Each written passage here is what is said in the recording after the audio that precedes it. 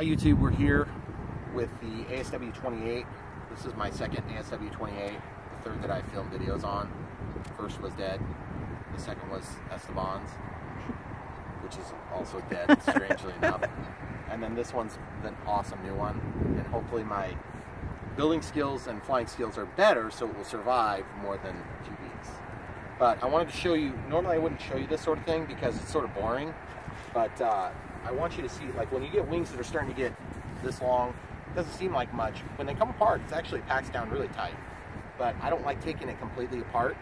And until you work these in and out a few times, they're pretty hard to get on and off. So let's show you how we do this, okay? We've got the radio system on. We got a 60C 2200 milliamp 3S. This is from Turnkey Heavy Duty. And we got XC60s on there, and then we have a little ballot. This is a battery voltage tester 138S. They work really nice. That's going to help us out. We're just making sure we don't hit our low voltage warning. Once you've established a good time, you don't have to use those things, but it is nice. So the reason I do this is so I can actually assemble this right now while it's just sitting here on the bean bags. I use bean bags to transport my planes. There's millions of different ways you can do this. It'll work well. I like the bean bags, but I also bring, usually I don't bring one plane. I mean, it's very rare that I bring one plane. So this is kind of a nuance right here. Okay, so those are going on. And then I want you to see, can you see about getting a close up for these guys? Okay, so you see this? This is the two connectors. You can see how they're glued so they stay in the proximity they need to be. And then all I have to do is line up one of the black wires with one of the brown wires. And then I just plug it in like this. And then I go until it clicks. And then I just have to slide that in. As I can reach, then I'm going to slide that in. Now that's the other side that's kind of pushed through, okay? So you just kind of have to work it out. Okay, I'm going to get this close enough to where I can slide it in, and then it just slips in, and it's fairly easy. Now normally, I would try to do that with the battery attached so that I can make sure that all my control surfaces are working. But as you can see, I'm really having to push hard on this wing, but it clicked, okay? So now let's lift the tail up. Let's pull the plane out, and then with one hand, you can pull a rubber band off or whatever it is you've got, and then you can get these things popped. You're not going to be able to do that quite as easy with one hand. So I just want to show you that it's possible to do all this. Grab Pat, pull it out, and then get your radio, get your battery, put it in there the way you want. I had one person recommend to put this at an angle to get the CG right, and that's actually a really good idea. But for now, I'm not trying to put off your good idea because I really do think it's a good idea. I want to tend toward nose heavy right now. I'd rather be nose heavy intentionally on the first flight. Just make sure everything's going to be good, and then we can back it off. We'll have plenty of rudder authority, and we have the big flap, so we should be able to counter any sort of negative effects. Okay, so the first thing you got to do, Yeah. We got to get this Velcro adjusted, so we're going to do that real quick. We'll come right back. Okay. Okay, so we just had to adjust the Velcro strap, which is something you'll have done the first time. And then you want to do that every time. Then I come in here and I plug in my voltage alarm. And just remember, when you have a plane that requires some assembly, you can put a standout. Okay, plug in your electronics. Let the stabilizer initiate. Okay, I usually wait until the ESC initiates. Although these Lemon RX are started almost immediately. If you have a Lemon RX 7-channel with stabilization plus, it takes a little bit longer, and you may actually have to set it down so it can initiate properly, okay? So the first thing I'm gonna do is I'm gonna get Pat back in there. I'm gonna get I'm gonna get it packed right in there. I'm gonna get the canopy back on. You can see how those screws will help when you go take that apart later. So you got a nice tight fit, everything's held in there. Prop is collapsed, throttle cut is on, throttle cut has been tested. Now I can go ahead and grab my radio system. Throttle cut is on and tested. This is an important step. Okay, remember I'm trying to show you how you can do this alone, because it's not long before you'll be alone if you do this sort of thing. Okay, rudder, correct direction. Elevator, correct direction. Flaps, the correct direction. Pro, the correct direction. Ailerons, roll. Ailerons, roll. Okay. Stabilizer is currently all the way up, left, right, up, up. I'm just looking at the control surface and I'm seeing it go the direction I tip the plane. If you can't see because it's moving too quick, move it slowly in that direction. It'll stay there, okay? See that on the rudder? Same thing now. On, off. I'm listening. On, off. Okay, now, the reason I'm moving up and down is because it's really hard to wiggle this plane because it's so long, okay? Back on. And now I'm just going to adjust the master gain to about half, all right? Then the last test is throttle. There's full throttle. That seems weak to you, doesn't it?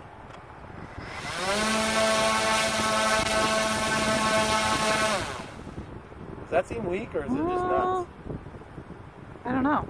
I don't think it's worth testing. Let's switch batteries. We're just going to get another 2200 milliamp. Okay. Okay, we'll pause it.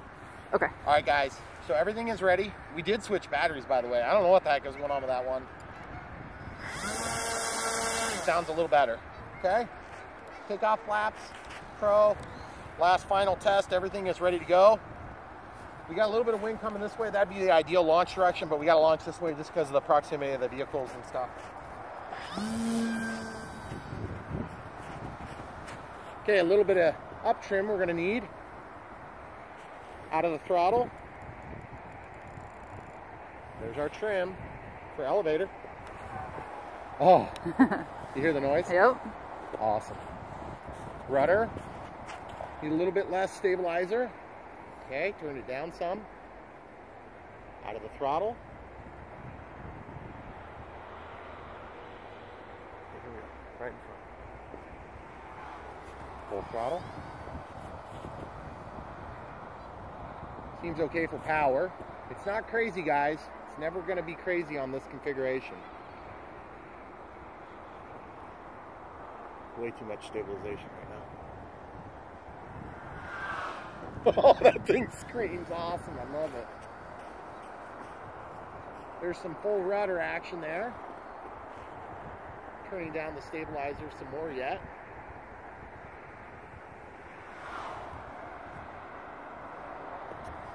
That was just to show you that you can get the thing to turn. Okay, now I'm going to go ahead and turn off the stabilizer here. Stabilizer's off now. Okay. Flying pretty solid. We're not dead calm today. You can definitely see the the lights. Into the power a little bit early as I learn the plane again. Those lights are great. Yeah. I like them a lot. Okay, we'll do a rudder turn here if we can get it. Nope. Okay, definitely got a little bit too much nose weight.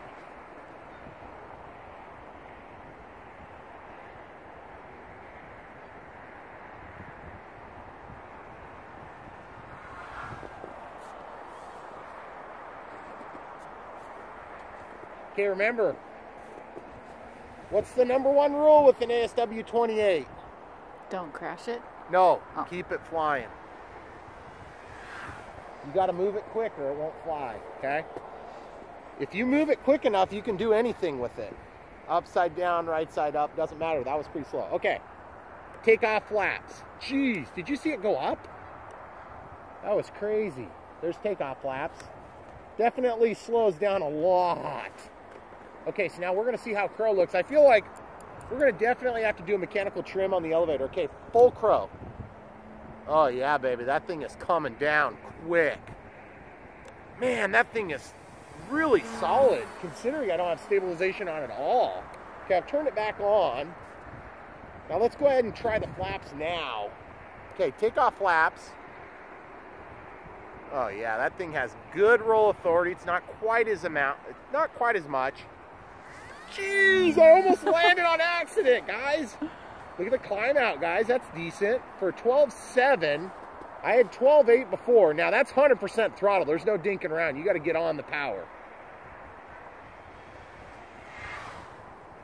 But you can do that too if you use gravity to do the job. Now Pat is doing a pretty good job of flying for a Maiden.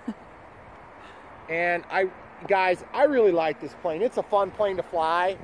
I feel like the consequence factor is just lower than on the ASH-26. And it's noisier. I don't know why, probably because it's got a lot It more is. drag, a lot more sloppy joints and stuff.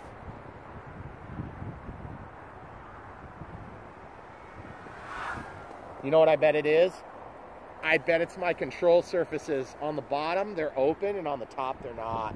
Okay, full crow from full speed. Let's see how much. Oh, wow, roll authority is great still. Okay. Throttle, full throttle. Jeez, that was such a quick landing.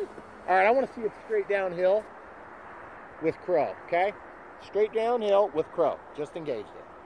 Oh, man, you got to give it a little bit more control, but you can still do everything you want. And yes, I'm getting a little close because I just want you guys to see this thing. Getting a little speed, getting a little altitude. Man, those lights are effective. Okay.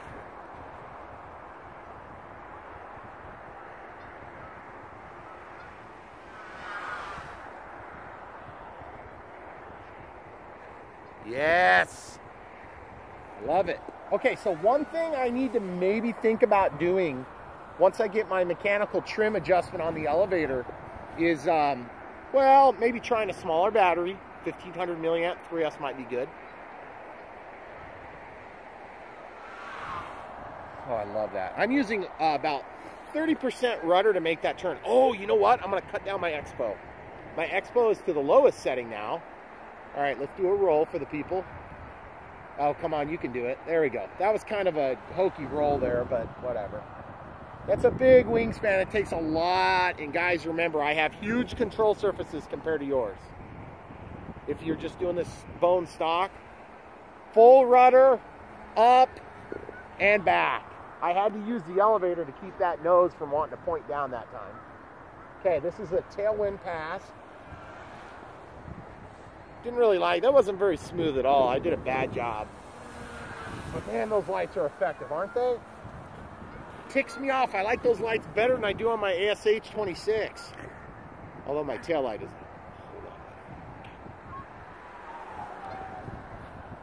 Landing flaps, or takeoff flaps. Man, it's so weird. I don't even have any, I don't have any tie for elevator correction. And it's more or less flying straight with both crow and flaps. Okay, full crow. Oh, jeez. That thing, I bled off so much speed, it wanted to land at my feet. Okay, one thing I gotta tell you guys. Bigger prop, bigger ESC does not mean your motor can handle it. Okay, just remember that.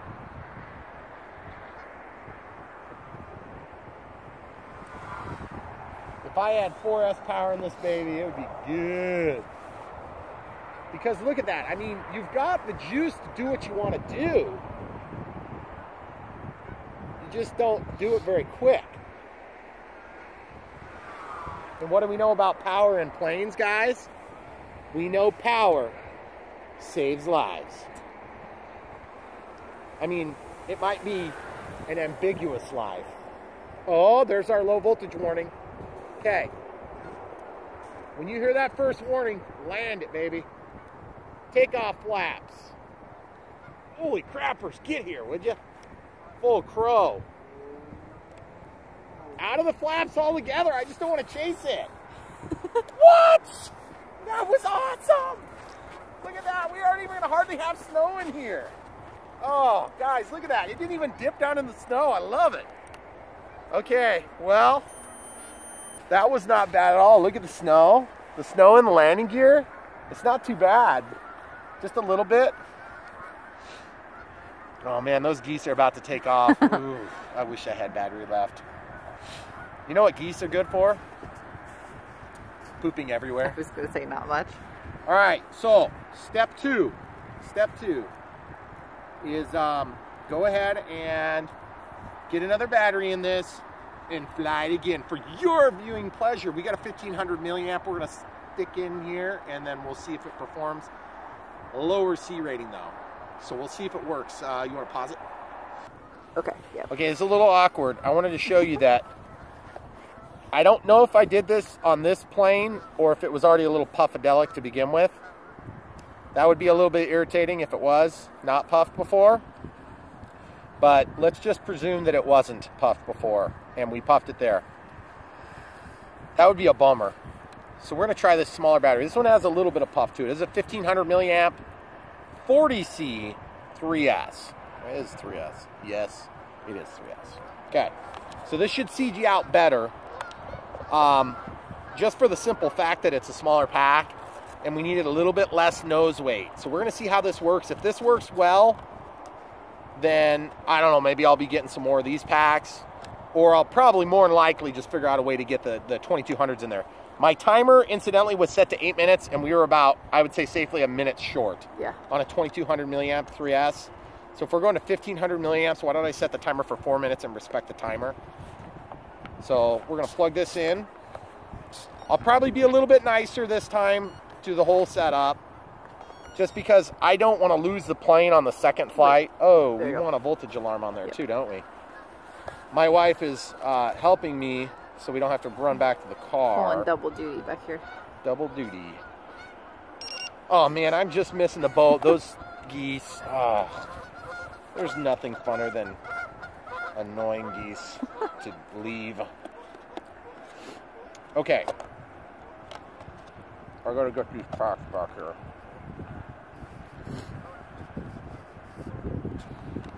Why don't you pause it while I fight this? Okay.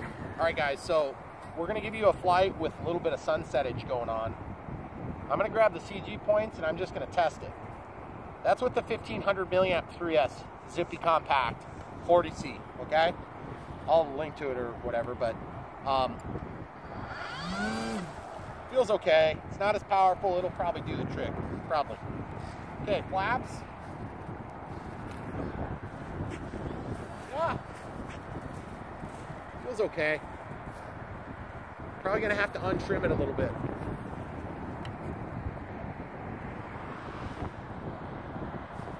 A little bit more stabilization.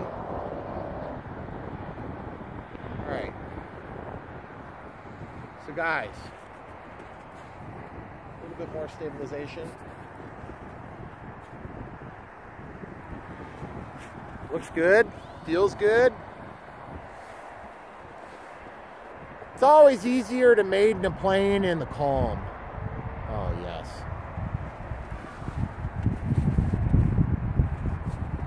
Take off flaps.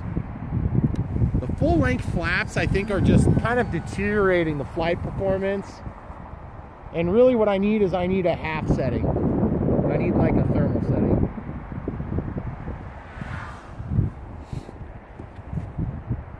I'm really glad I did those lights. Those lights are way better than what they were before.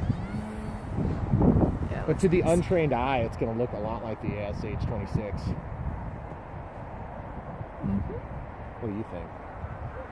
Well, it looks different than the ASW-28, but not much. The difference is, guys, you can go buy this today. It's true. You can follow the link below, get your very own. I would say that I'm not a horrible sailplane pilot, but I'm certainly not the best. Oh, bird! Oh, all right, time to get jiggy with it. Get over here! Get over here! They left. I'm gonna leave them alone. Right overhead. You ready? Yep. Well, that was awesome. Rudder authority, I feel, is a little lacking, guys. We need more rudder. I mean, really. And I'm not just saying that because I'm kind of a big fan of rudder. This 1500 milliamp feels way better for weight. But you know why it does? It's because the CG's better. I think it would have done fine with the 2200 if I would have had it centered out better. But you know, I wouldn't say it flew bad. It just flew. I've flown an ASW-28 and had better experience. So I think maybe what's going on is I'm just trying to figure out how the heck Esteban's flew so good, because I know what he did to his and what much. Although it did fly pretty cool when it was this V for victory formation. Here we go.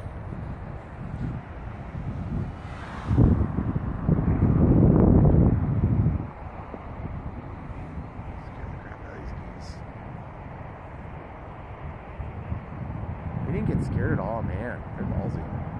Okay, full speed.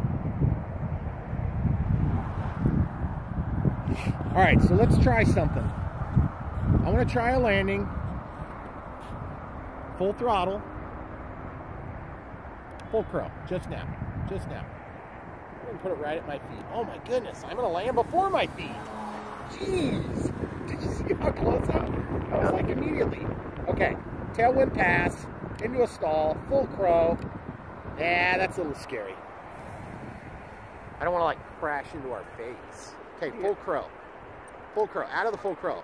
Full crow, full crow, full crow. Out of the crow. Oh, that is so sweet looking. It was riding on a plane. All right, let me grab it. You can just... Okay. Look at how cool that looks. Okay, so that was my timer, but still no voltage alarm, okay, guys? I can't believe how effective the crow is.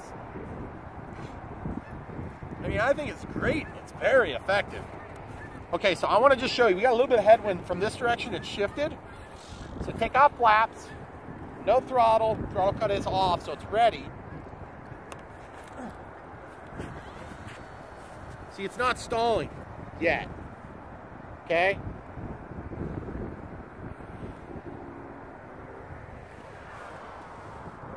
I have a sneaky suspicion we're gonna have to do something to get the air is being turbulated onto the wing, I think.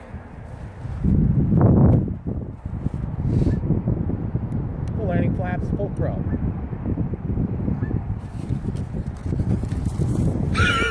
It's pretty good. This is basically our second flight, guys. Look at that.